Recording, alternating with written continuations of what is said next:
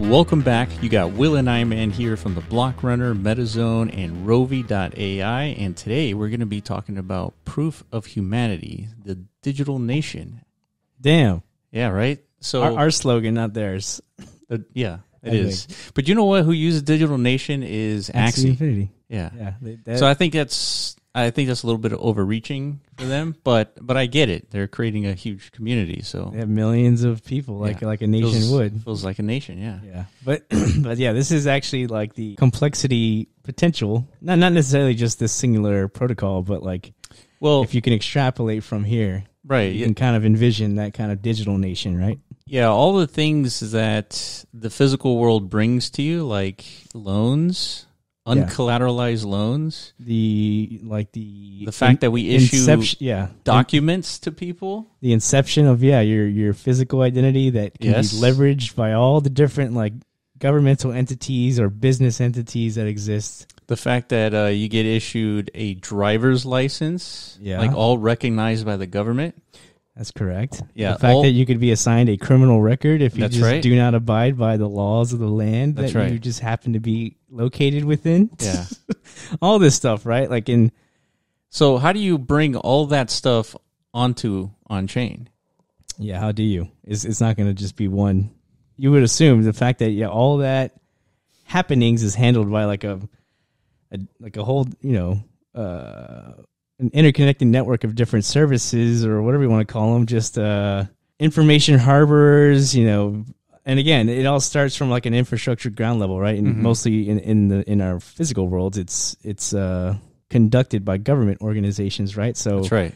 In the on-chain world, we're replicating a lot of these governance, the fact that in order for these really long-standing critical components to our on-chain existence, in order for that to happen, there needs to be some sort of governing body, assigning all this, right? In essence, and the rest of the world has to kind of trust these things, right? That's right. Yeah, I think the ultimate key here is trust.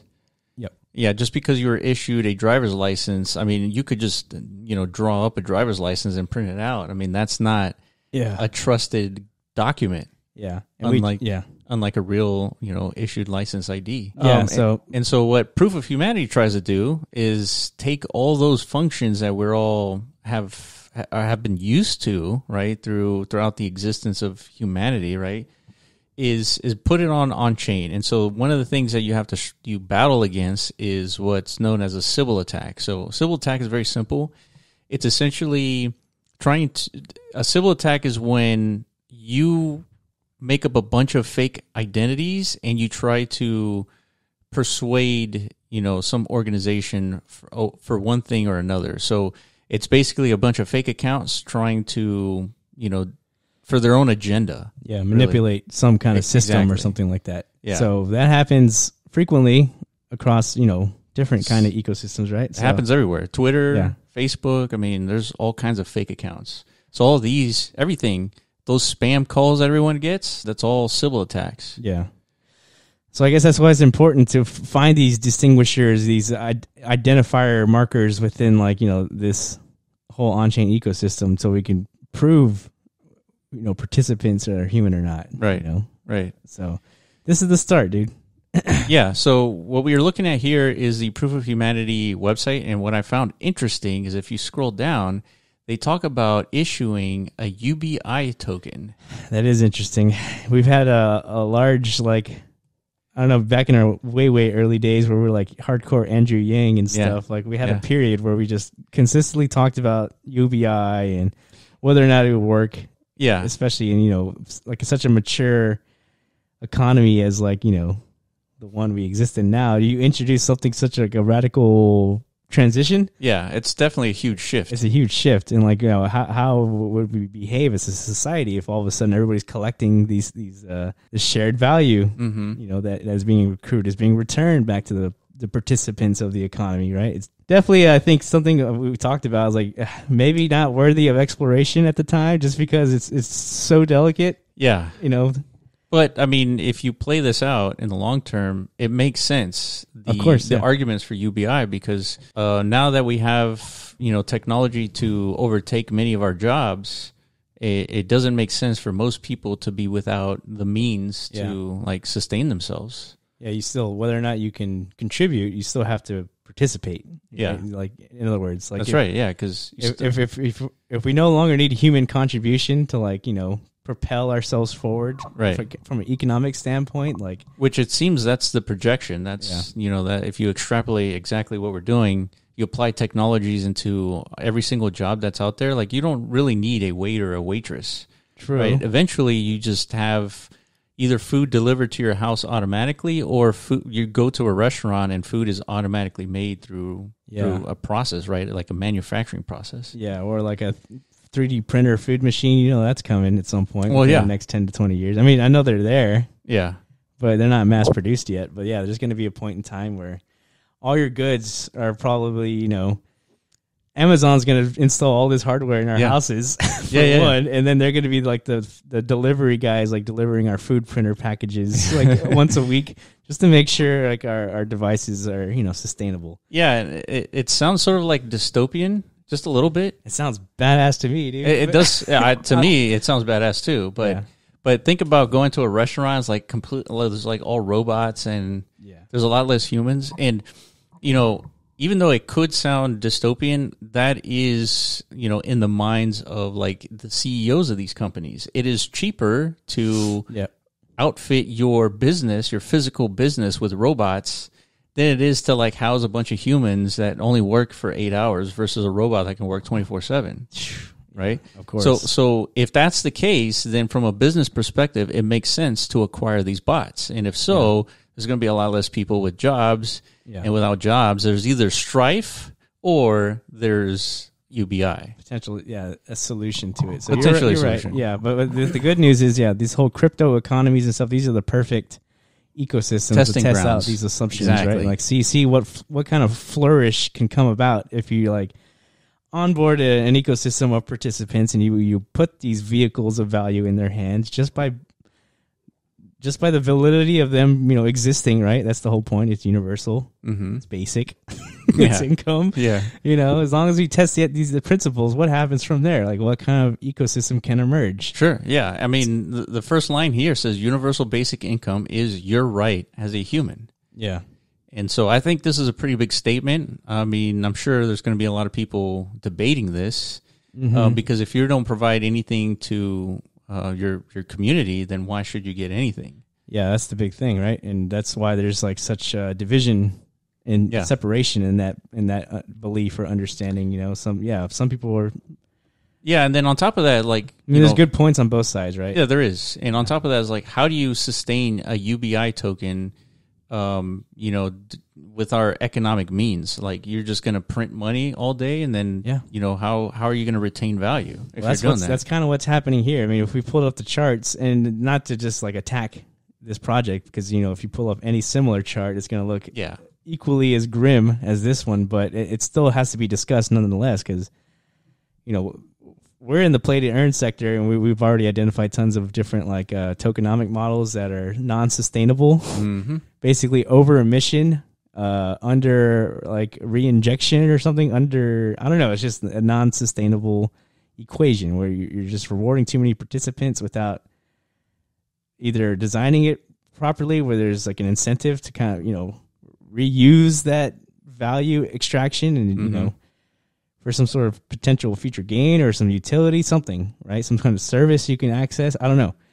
But the point is, universal basic income, it's a great hook or it's a great bait, but like what do you do from there other than liquidate? Yeah. And really this, I guess the reason why we're talking about proof of humanity is not because of the UBI, but because we need to figure out some way to prove that on-chain activity is coming from a human rather than bots. Yeah. Because it's too easy to spin up an ETH address and then all of a sudden you're like transacting. Yeah, and this is too valuable at the end of the day too, because so much can be built on top of this, That's right.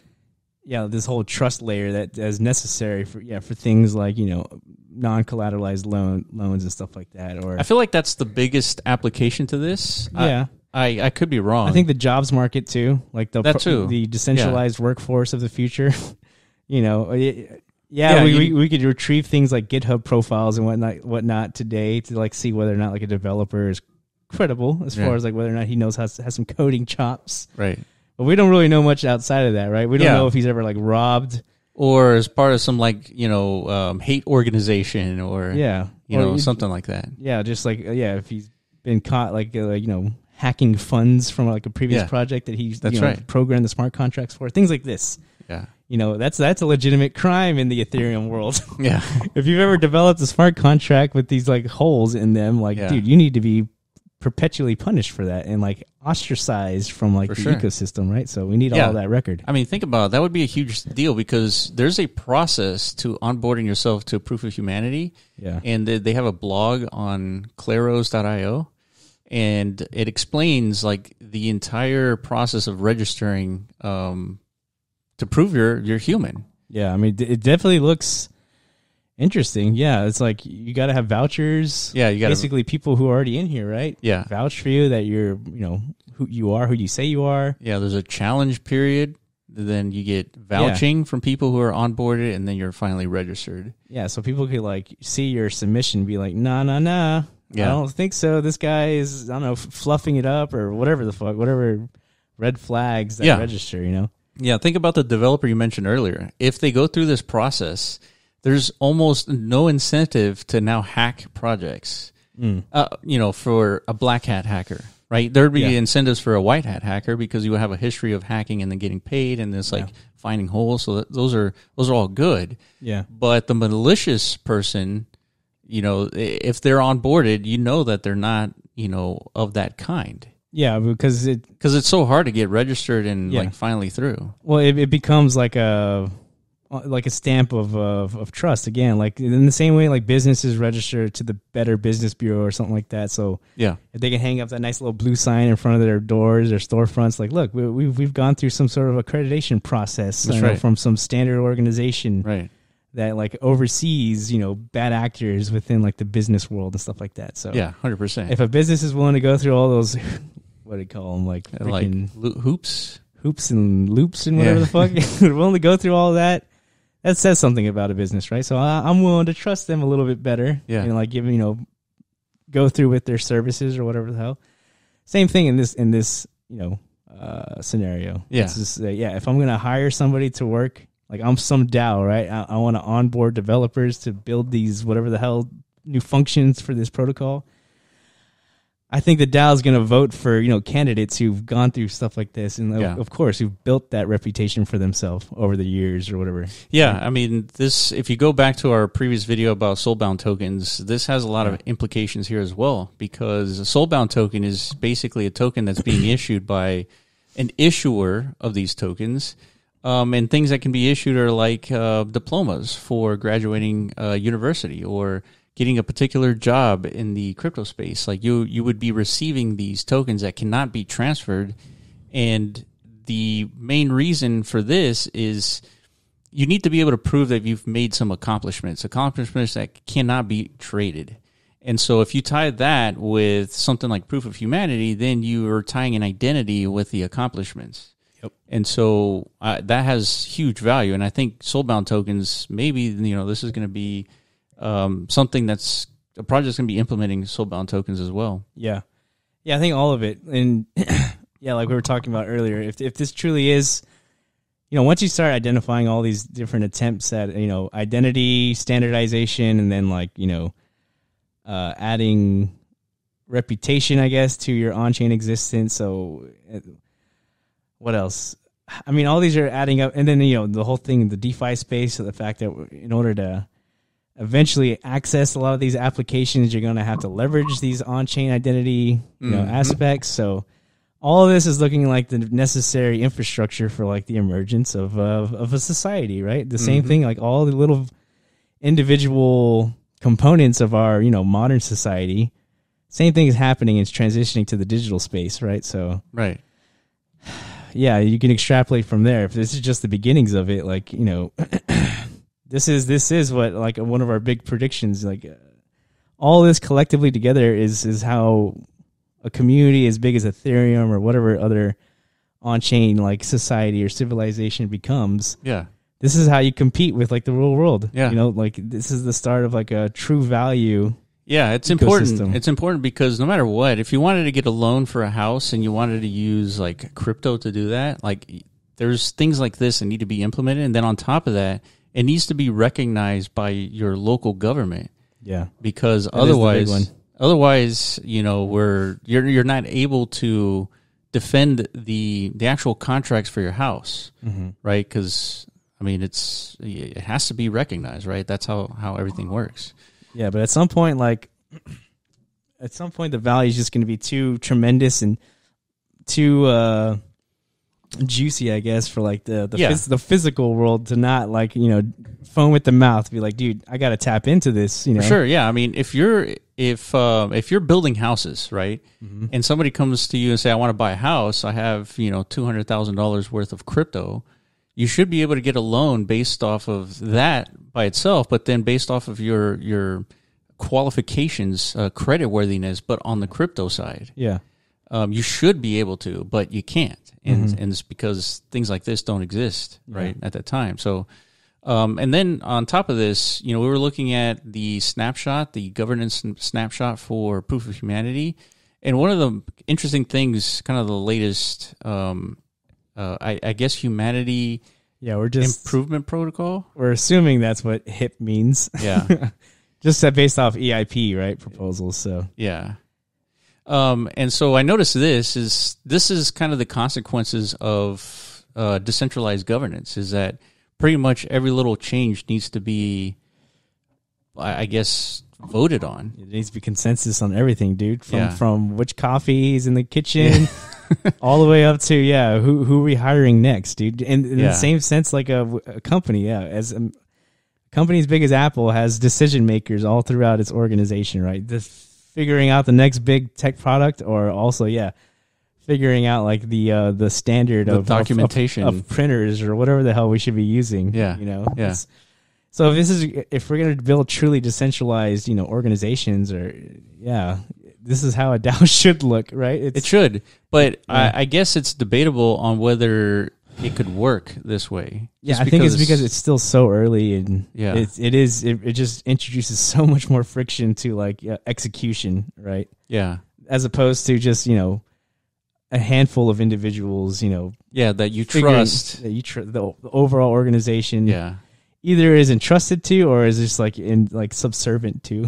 Yeah. You know what I mean? Yeah, for sure. Yeah. Yeah. I mean, usually the handful of decision makers within an organization, you know, they have like a tree of, you know, which reminds me that once you get approved, you can delegate your voting power to somebody else.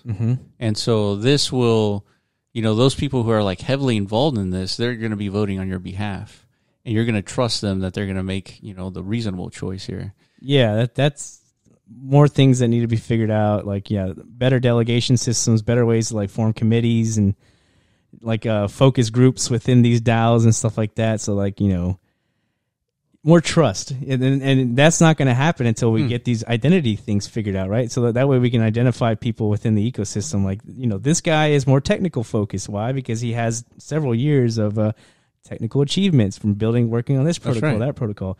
Therefore, he needs to be part of the technical committee, you know? Yeah. So let's trust this guy to make these decisions, right? Let's vote him in. Yeah. You know what I mean? Yeah, check this out. Look, I voted Pope. A Pope hasn't been set up for this proposal yet. So, DG uses that, remember? Well, do they use popes for this? I might have just seen like the same, like, you know, section here, but I don't know if they actually utilize it. Yeah, I don't know either. Yeah. But my point is that I think Pope is going to be one leveraging the soulbound token. Yeah. And possibly. I think this would be a good reason to, because why would you need this Pope to be tradable? Like, you voted on some, you know, proposal. Well, I mean, Pope is tradable or not, that wasn't really like the intent. Yeah, the intent of value is just it's supposed to mark your participation in something. So I guess if you were to propose or vote on this proposal, you just get the participation NFT and that's it. Yeah, a little sticker.